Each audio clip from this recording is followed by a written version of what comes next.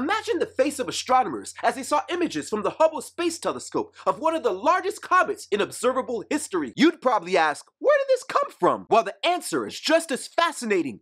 It's the Oort cloud, a region of our solar system far beyond the orbit of Pluto, in which billions of comets move in nearly circular orbits, unless one is pulled into a highly eccentric elliptical orbit by a passing star. And yup, it's the Museum of Science and Dictionary.com Science Word of the Week. Now, if you thought Pluto was pretty far away and roughly 30 to 50 times farther from the sun than Earth is, the Oort cloud is believed to be at the outer edge of our solar system, approximately 100,000 times as far from the sun as Earth. First theorized by Dutch astronomer Jan Oort, it's believed the Oort cloud may contain billions or even trillions of comets, some of which are known as long-period comets, taking almost 30 million years to orbit the sun. And you thought you had a long year.